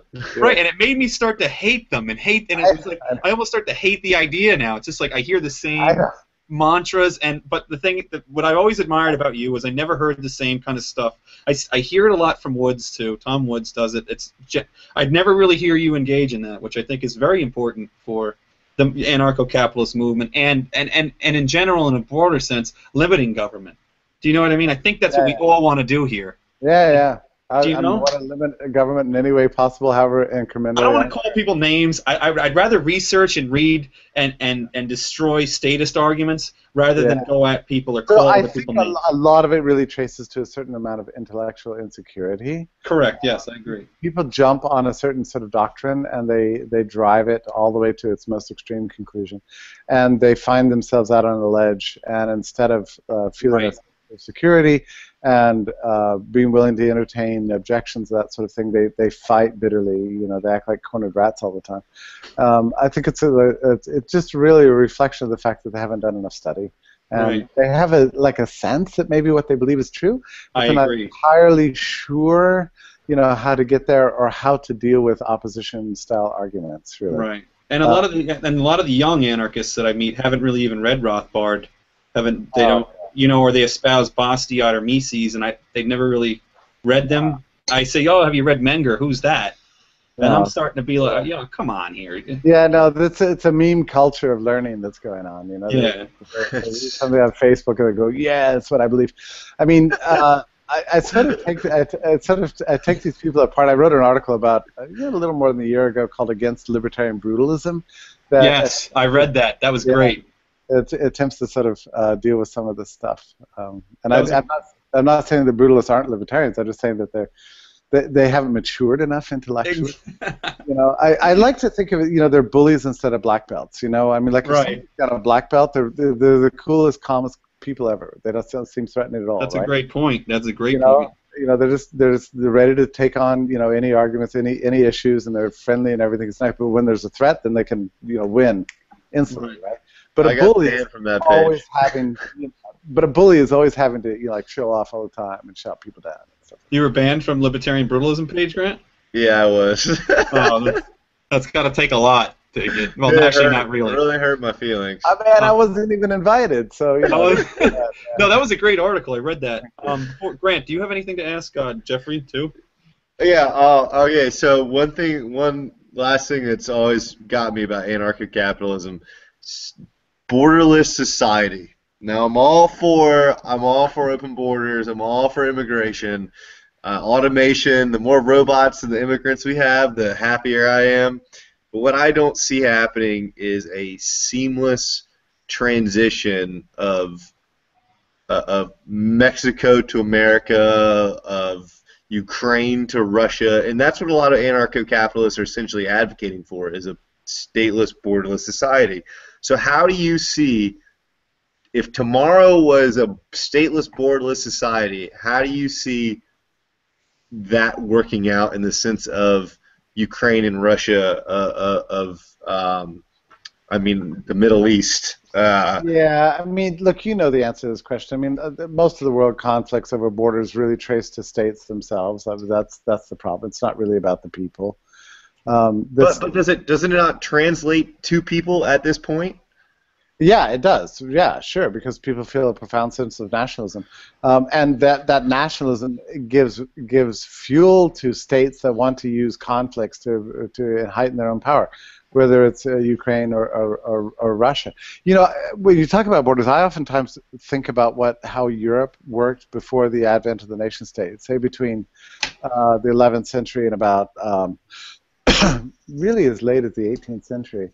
There were absolutely no border controls, no immigration controls whatsoever. States were tiny. Germany didn't exist, France didn't exist, Italy didn't exist. Everything was these little micro units, and people freely traveled from place to place. That didn't mean that people didn't have identities. They did. They have different languages, different identities, different attachments to the land, a different set of history, religion. There's many things that can define us, right? But what did not define the typical European for that beautiful stretch of 500 years was the attachment to some gigantic nation state. That did not exist, and people were very amazing. They could reinvent themselves, depending on where they happened to be living or working at the time. They would learn a new language and even change the spelling of the names. Intermarriage between territories kept the peace. It was a much more peaceful environment. And then suddenly, we invented this thing called the nation state, and then everybody's like this, and suddenly Italy's at war with France, and France hates England, and England hates Germany, and it's... To challenge your point, Jeffrey, though, a lot of it isn't just nation states. A lot of it's culture, and a lot of that existed before there were nation states, before there were borders. If you look at multiculturalism, has been a problem throughout history within borders, outside of borders. If you look at, I think it was Holland, who was largely a trading economy, very tolerant in Europe. It was created around 1200 A.D. They had problems with multiculturalism there insofar as it relates to their trade and protecting their business. And I think it was the Anabaptists that came in that were nutty, extremely intolerant, things like, and where Anabaptists cause trouble everywhere they go. No, but I mean, it was this advent of just to use them as as an example. The early Anabaptists, they were just taking their clothes off, running in the streets. But there was problems with multiculturalism in city states, and I think a lot of it still today, irrespective of borders, is entirely cultural. How the government, and I think sometimes to a degree, and not always, that the governments reflect said culture. So there's huge problems. If you were to say, you know what I mean? Go ahead. Yeah, I do, but and I don't want to dispute that what you're saying is right. I mean, there are natural conflicts between between people, cultures, races, sexes, religions. I mean, Right. there's a million ways you can slice and dice the population. But if you can develop a vibrant commercial culture, and that's what we all want. I mean, the Right, birth exactly. of commerce In a perfect world, I agree. Yeah, but look, if you want to see how it works, you don't have to go far. Like, go to vacation in Miami, all right, for example, just for a weekend and check it out. I mean, you'll see the most unbelievable mosaic of differences among people. And Look at Queens. Go to Queens, man. It's unbelievable. Yeah, so I haven't been to Queens, so I don't know. No, but too. You know, it's beautiful the way commerce brings people together, and the more and what is commerce? Isn't just something we do on the offside just because we want to, whatever. No, commerce is the way we live. I mean, it's the thing that provides the material goods that makes our lives better. And the market creates those incentives to work together, irrespective of culture. I agree, but not every culture will acquiesce to a market structure is the problem. There's been cultures that are still pre-Enlightenment. I mean, they really haven't reached the enlightenment. They lack the civil society, which is essential for a marketplace. Do you know what I mean? Yeah, but so often, you know, you look at a country like Turkey, right? I mean, once it's sort of modernized and got a modern commercial marketplace, you know, I mean, Islamic extremism just basically stopped existing. I agree, but Erdogan started to tear that apart as soon as he got into office too. There's that, and you're right though. You're right. There is that there's a real struggle there in Turkey specifically for a push against civil society and radical statism. There is, but where the commercial sector exists, what you see is a robust and very beautiful and inspiring sort of faithful Islam, combined with, you know, a love of getting along. And Jordan too, to an extent. Yeah. Jordan, in the same sense, has. I mean, it's just true. Where you find commerce, you find peace, and where you put up barriers to trade. I couldn't agree more. That's where you're gonna exacerbate the tensions that exist between people anyway. So I'm not saying we can solve like all problems, right. but you have the best chance of creating a peaceful human community when you have a free trade and good enforcement of property rights and lots of commercial engagement. Right, you're right. People are fallible by their nature. That's just beautiful to me. I mean, I get so excited when I go to like a really heterogeneous community and see everybody getting along through trade. It's like people don't even know each other. Like if that trade didn't exist, they probably hate each other's guts. They find a million reasons to hate each other. But because of the presence of commerce, you know, they figure out ways to find value in each other. I mean, that's amazing. Right. That's what we should all do. And that's how you make a society, is by finding value in other people. Yeah. I agree. Yeah, no, I totally agree. I mean, the market structure, there's nothing more beautiful in the world than the market structure and how, you know, people work together in the market structure. It acts as a check on political power, markets. It does, and it changes people. It can change people instantly. Just if you don't mind me telling you a quick story. I was at an event that really had this huge effect on me. I was at the Los Angeles airport, and I think I was flying off to Australia or Brazil. I don't know where I was. But in the international terminal, and we were all in a very tight, closed quarters, and there was blaring fluorescent lights above us, low ceiling, very tight lines, and people from all over the world. And we were all, and speaking all these different languages, we were all getting on each other's nerves. I mean, I didn't like the person in front of me, behind me. They didn't like me. Everybody smelled funny to me. I probably smelled funny to them. You know, all these wacko languages going on. I'm thinking, fuck, you know, what is this world? You know, this is just a loathsome environment. And everybody's testy. Nobody, and it's just like this teeming mass of like, it was like a conservative's nightmare, you know, of multiculturalism. This is what it looks like, you know. It was like it was about to explode, right? And we got through, I don't know what they were doing, checking passports, I don't know what they were doing. But once we got past the government official, we opened up this door, and then we went into the international, the privately owned section of the same international terminal. And there were beautiful lights, and there's music playing, there's commercial culture going on all over the place. And it seemed like a utopia of universal peace and happiness. And after about 15 minutes, it dawned on me, I thought, my God, this culture that I'm in right now is built from the same people that were just in that line on the other side of that door 10 minutes ago, you know? Mm-hmm. And it makes you realize just how powerful institutions are in terms of incentivizing us to get along. Oh, I agree. To me, it was like a mind-blowing experience, because what seemed like intractable conflicts between cultures just vanished, in a flash, solely because of the difference between this side of the door versus that side of the door, because they're different institutions. Mm-hmm. Yeah, the incentives created are incredible in a market and institutions like that. I agree. Before we go, you have a book out. I'm sorry, I can't remember the name of it. Bit by Bit. Yes, Bit by Bit. Yeah. That's on Bitcoin. It's on peer-to-peer technology generally, and how I think it's fundamentally changing the structure of capitalism, actually. Okay, and you had a book previous to that too, right? Yeah, it's called Freedom is a Do-It-Yourself Project. Yes, okay. And that's my biggest book, and I think it's good book. Probably my best, and it's the least read. So. Okay. And how often you write a lot? How often do you come out with your pieces? I try to write every day. I don't know, always succeed, but yeah, I got a lot of stuff coming out. Fee's publishing a lot of my work now. Liberty Me's publishing. Right, I see it everywhere. How do you not run out of ideas? I don't run out of ideas because I write. In other words, I write so that I can get rid of my existing ideas in order that I can have more. It's more in there.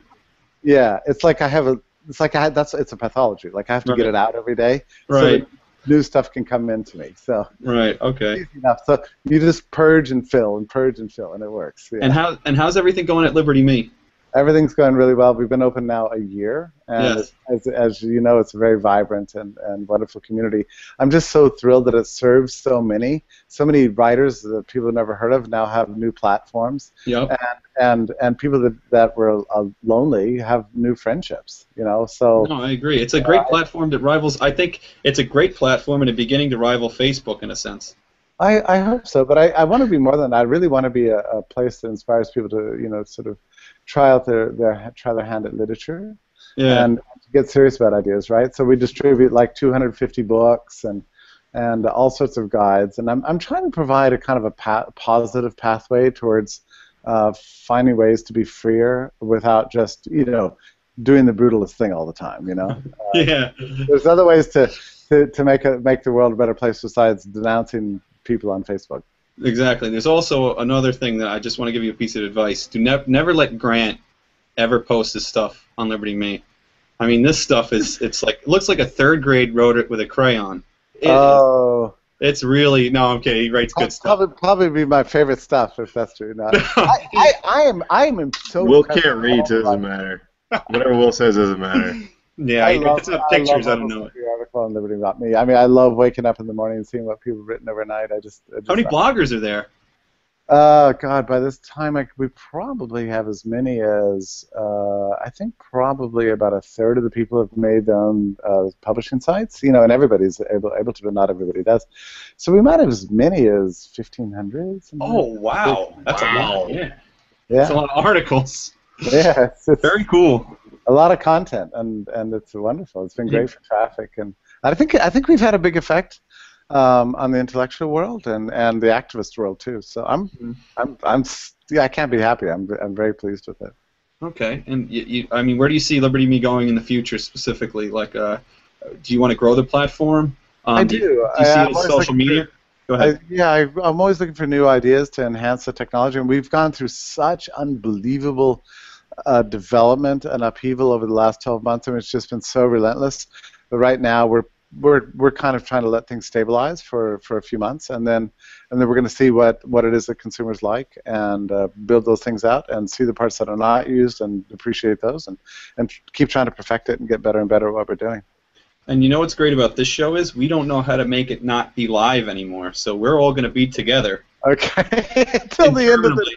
Yes, interminably. No, I just got to push the red button. For whatever reason, I've been made master of the universe here, so I don't know. Well, let's just be grateful that it's not Grant, because we'd all be screwed. Yeah, burn that shit down. Gentlemen, I really enjoyed hanging out with you so much tonight. Hey, listen, you have a show. You have a weekly show too, right, Jeffrey? Oh, I don't know. It seems like I'm doing this almost, a couple of, several nights a week. Or a podcast. Is it a podcast that you have? I'm sorry. I'm trying to do podcasts more. Okay. I probably do. You're probably right. It's hard for me to keep right. up. Well, we'd love to have you on again. Thank you. I appreciate your show. Thanks for everything you do. No, thank you. And Grant, thanks so much for not screwing everything up today. I appreciate it. And thanks, Jeffrey, and go fuck yourself, Will. Love you too, buddy. See y'all. Bye-bye. Yeah.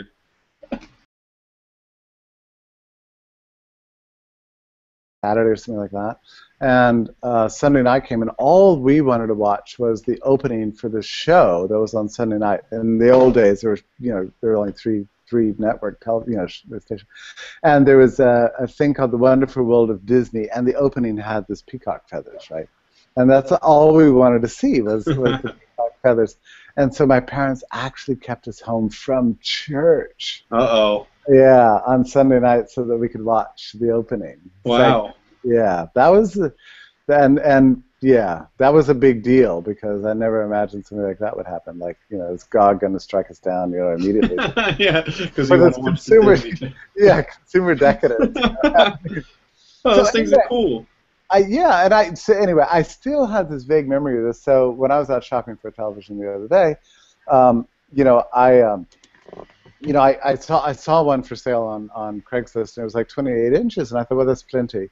And somebody said to me, oh, no, you can't possibly have a 20. That's pathetic. I mean, you have to at least get 42. So I found one that was 48, right? I thought, well, 48. I mean, who needs a television that big?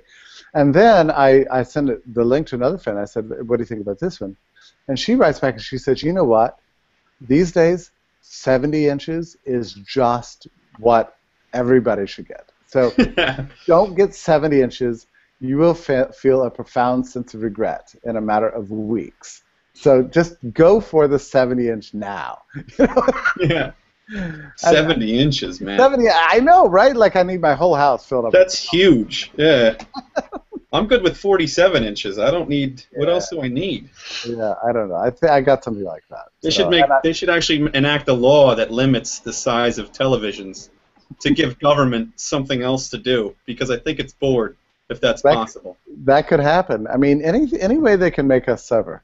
Right? Or hire more bureaucrats. I think it's a little bit of both. There's two incentives there: make the people suffer and hire my friends. That's it. You know what I mean? We're all living too well, and it's the job of government to. That's right. To put an end to that. This pesky production, and it's really a terrible thing. You see what's happening in California. I think it's just a beautiful illustration of the nature of government. The way they're limiting water. Oh, it's unbelievable. Right. I'm in LA. And that's all people are talking about. And why? Why is there not enough? Will smells like shit.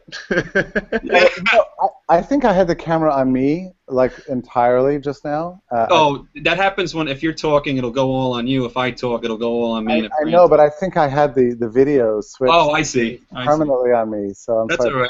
If Grant could do that, he would probably do the same thing, but keep it like that and act like he didn't notice. Because Grant is a noted narcissist. Oh, complete narcissist. But no, that's an interesting point you bring up with the water, and I think it was at the Libertarian Republic. I don't remember. I saw a little quip about Milton Friedman saying if you put the government in charge of the desert, they'll have a shortage of sand in 5 years. Yeah. And it's the same thing with the water in California. You have them in charge of allocating a resource, and we have a shortage here now. And they're surprised. Oh, there's a drought. This is a desert. Okay, that's nothing new. So you're exactly right, Jeffrey. I don't know why people still think that, and no one blames the government for it. If Sam's Club or Costco does something incorrectly, Costco or Sam's or Walmart or but when the government does it, I don't hear anybody getting upset about it. You know what I mean? And I was listening to National Public Radio, and they were reporting on this California situation, and they said, well, the government's really starting to crack down first. That is, he still hasn't picked up on that yet, though. Will, your hair is greasy as shit. Don't even. That is not grease. That's natural, and yes, I am an Italian American, so you are a bigot. Good. Do you put that stuff in your hair? Do you have the special stuff that you put in here? Because some people do that. No, I do. I actually put stuff in my hair. I put a little olive oil in there and some marinara sauce. You know what I mean? Marinara. Well, so these can be expensive. These products. I once was going through a TSA, sort of airport thing, right? And I got right. And I know. Right, okay, you know about this. Maybe you really not. So anyway, went through the scanner and they pulled out it was like a hair cream thing like this. And the guy he was a good-looking guy, and he had like big head of hair, and it was like sort of cool looking and everything. And they grabbed his hair thing, his like stuff, and like held it up, to the mobs, and like, what is this, Yeah. It was really embarrassing for him. Yeah. Because he's like, well, it's kind of the stuff I like put in my hair, and people are like staring, a lot of rubbernecking going on in the security line, and they took the stuff from him, and they took it and threw it away, and for all I know, this stuff costs, like $50. I don't know. Right. No, my stuff cost. That happened to me. I had just bought a big tub of it, and I forgot to put it in my luggage thing. Will uses pork fat. Yeah, pork fat costs. My thing costs $30. The guy takes it out. I go, "What are you doing?" He goes, "You can't take this on the airplane." Oh, and I'm like, "What am I gonna do?" Mom, put it in the trash can right now. Yeah, I go. I know my gel's pretty rough stuff, but it's not gonna take an airplane down. Moreover, when has that ever happened? That Italian American kid flying out of JFK with a tub of explosives in his hair gel thing. I mean, Jesus, come on. That killed me. I was pissed. I was $25. That really did happen to you. That is very interesting. That's amazing, because I saw this happen to a guy. I felt so bad for him. First of all, it was humiliating, but it was also robbery. Right. No, it is, and I wasn't humiliated at all. I was pissed. I don't care. They'll wait all day. I've checked multiple firearms onto a plane before and picked them up on the other end of the airport. Really? Oh, multiple times. Multiple times. Handguns, rifles. No, checked them, like checked luggage. Yeah, you could do that. Yeah. I don't think, but don't you have to declare them or something? Yeah, you have to declare them. They give you a little sheet. You don't pay any extra money. You declare them. They give you their stamp of approval, and it's off you go. That's cool. But it's the TSA that's just so absurd. Every time they bother me too. I don't understand what it is about me. Take your sweater off. What do you mean? It's freezing. I gotta take what a nightmare walking through this. And then they tell you that don't worry, we'll have the technology soon to where you don't have to take your shoes off. Well, good, good. Finally, it's only been a few years. I will be taking my shoes off forever. I know this because I have. The shoes that I wear, I have steel in the what do you call it? Steel toe? Thing. Not in the toe, but in the shank. Yeah.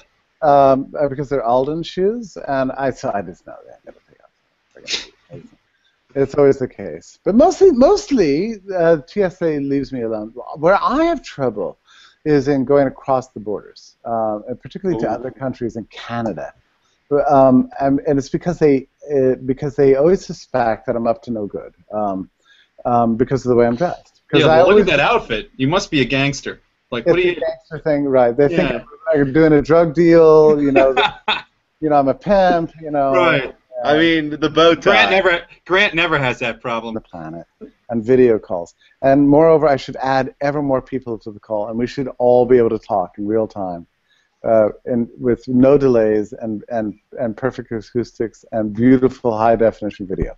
That's right. And when that doesn't happen, we're like, fuck, this is terrible, What's cool? To your point, what's cool about it? We fill in all those gaps in our own mind, that ingenuity, and then some people would think, gosh, maybe I should create a system that does this, and how can I improve on it? And I think it's part of the human character, I suppose. It is. That's a good point. I feel this sometimes when I'm on an airplane, I'm flying and I'm using because when airlines don't have Wi-Fi anymore, we're like, what kind of Flintstones thing is this? and so when you do get on Wi-Fi, and then I'll sometimes get Skype calls, Skype video calls from multiple people, and I'll try to answer them, and I can't do it, and they're like annoyed, like, what the hell's wrong? And I'm like, I don't know. I mean, this is bad. Right. I'm ticked off when I can't watch a Netflix movie from my phone. And I'm thinking, wait a minute here. I'm watching a movie on my phone, and I'm mad because it doesn't come. It skips sometimes. So it's like going back to the days of the VHS when sometimes the picture was so dark you didn't know. I remember watching The Godfather on VHS. I couldn't see a thing. Now I have my phone. It's high definition, and I'm mad when it skips.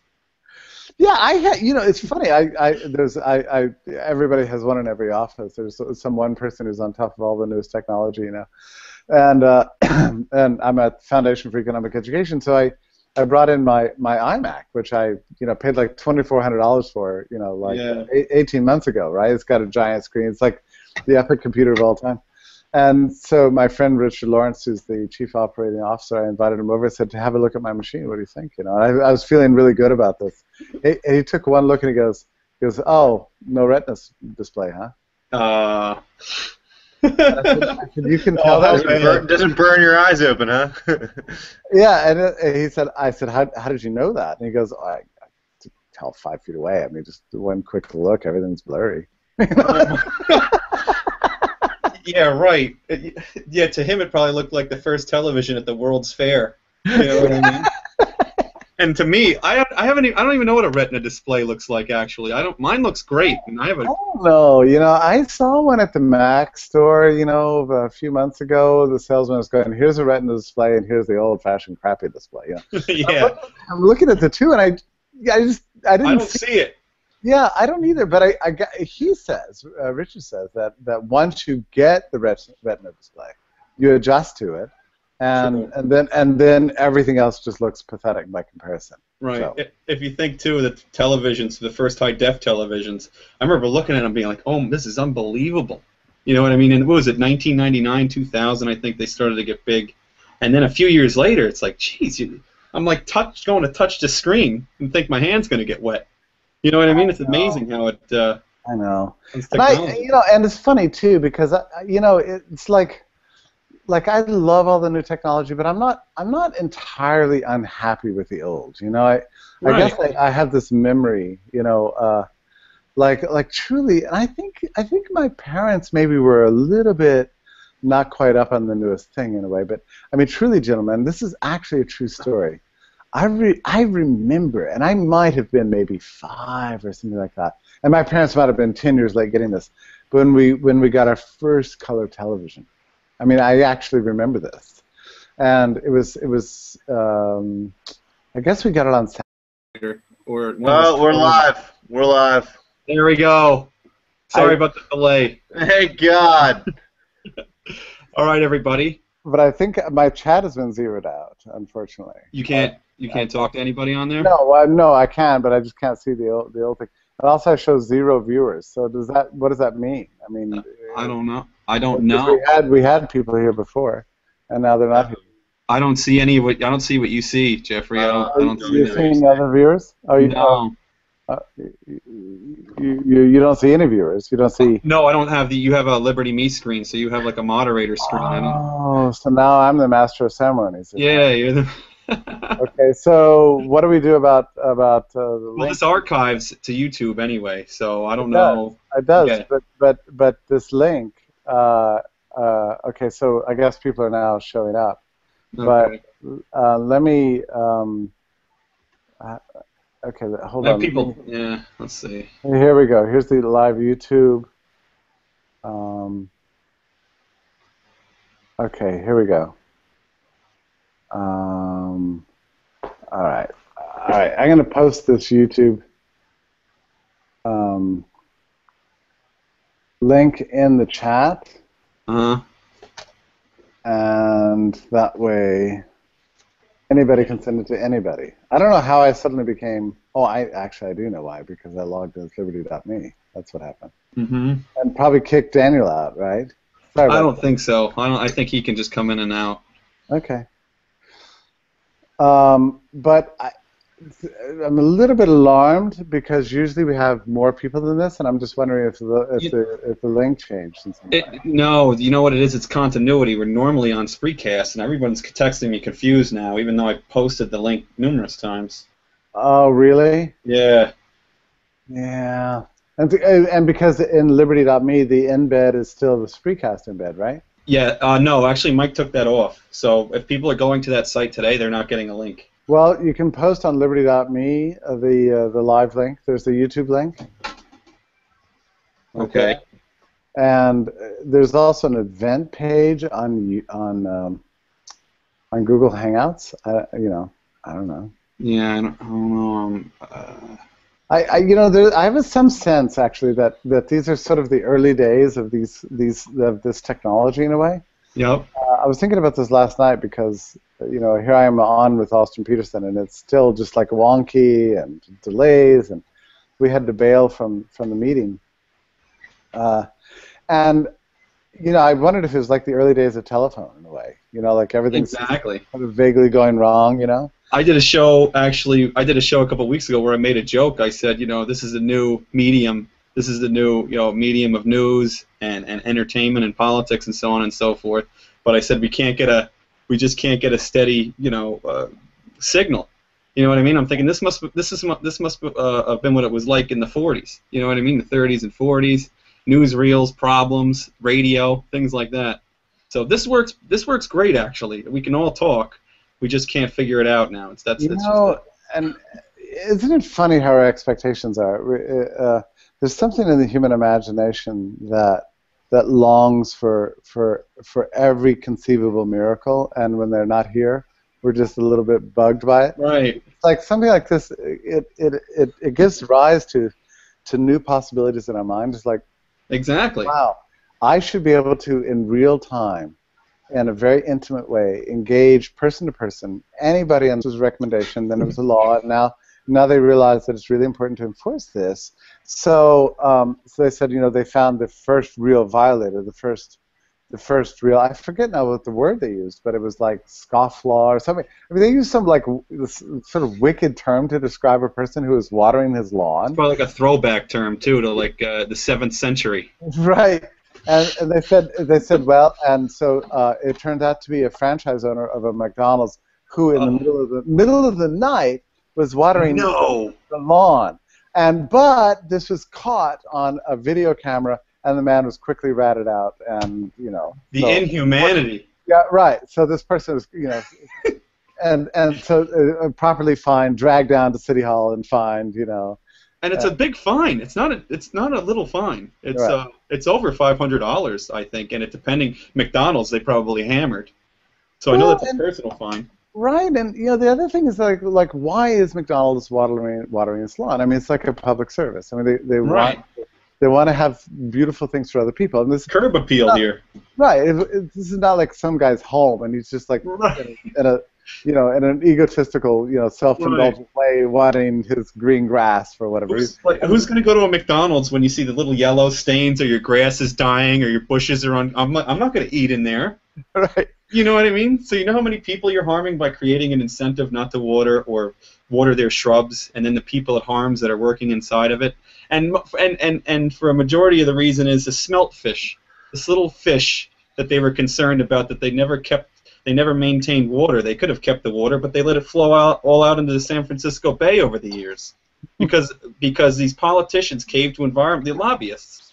You know what I mean? That's how resources are allocated, through government, through lobbyists. Who pays me the most? Who gives me the most political power? And then we all suffer here. It's incredible. Well, I don't remember the data, even though I've read it, but it's always shocking when you read it, like what percentage of California water use is actually domestic, Right. Not much of it.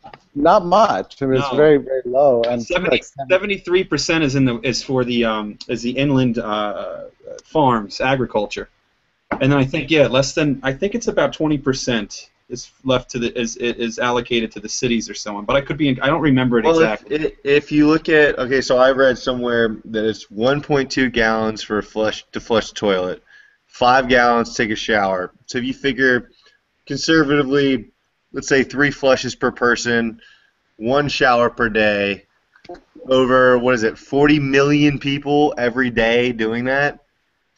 That's a lot of damn water every single day you're using. So to think that resource can be centrally planned, it really is of no shock to me that there's a threat right now. It's true in a way, but I when I was writing all this stuff about toilets and everything, I actually looked up like nationwide water use, and I was shocked to see that domestic water consumption is something like it's a lot, but it amounts to something like 3% of the total. Yeah. Yeah, I read that one. That was good. Would we export more water to other countries or something? Well, I think it's mostly industrial and agricultural use.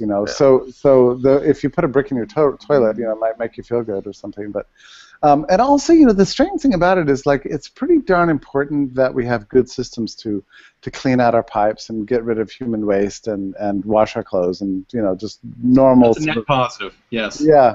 These are things that kind of need to be done. Grant, did you listen to that? Did you hear that, Grant? You see how important that is? I tell them off air all the time how important.